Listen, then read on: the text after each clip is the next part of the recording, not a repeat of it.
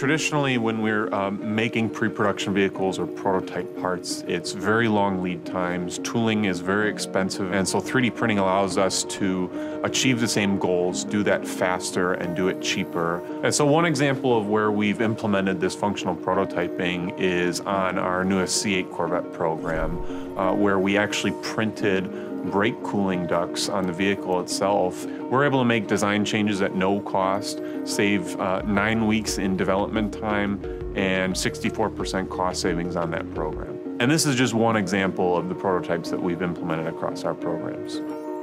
In today's industry, we're not just making components for cars, we're actually looking at making manufacturing tooling and trying to change the way cars are made. Tools that we have done successfully include handheld tools, which an operator can use on the plant floor.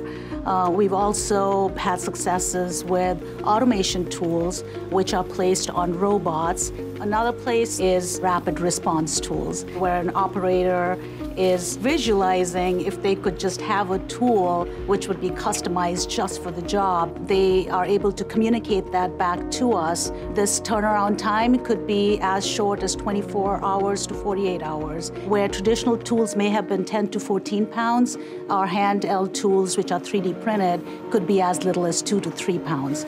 At our GM Arlington assembly plant, we found that we were able to reduce the lead time by 10 to 12 weeks. We're really excited about the first few production parts we're going to have as well. On the upcoming V-Series Cadillac Blackwing, we have 2 HVAC ducts that are made out of plastic. We also have 1 metal component on the vehicle, which is an electrical harness bracket.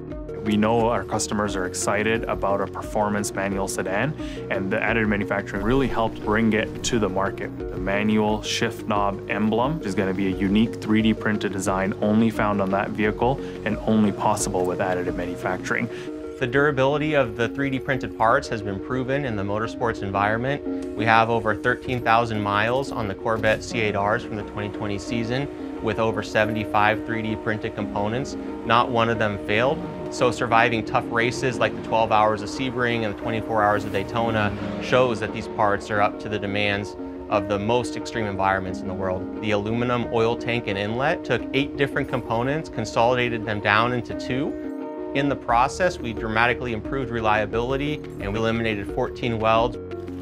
It allows for creativity and engineering to come together in a way that we have not seen before. The outcome itself is revolutionizing how we build cars. There's so much that we can do with this technology today, and I truly see it proliferating throughout our product portfolio, throughout our manufacturing tools portfolio. We want additive manufacturing to be that mainstream to General Motors engineering and manufacturing.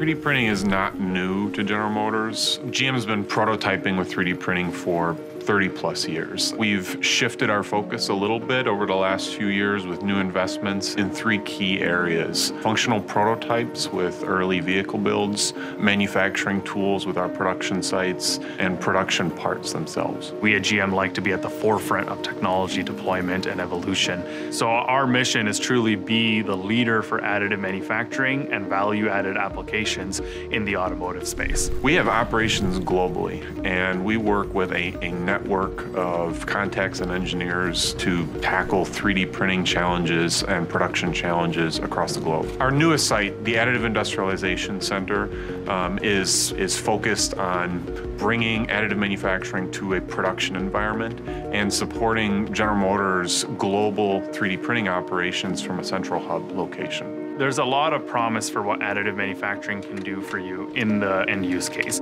That area of functional prototyping, as you're developing the vehicle, there's many places where you can accelerate the design efforts or save money by printing your parts. And then you jump over to how you actually build the car in our manufacturing assembly plants and using tools or assembly aids. And then finally, the production parts. 3D printing has allowed us to cut significant weeks and months out of production of components and tools, and allows us to get our vehicles to the market quicker. Every day, every week, there's something new out there, and we've only scratched the surface in terms of applications.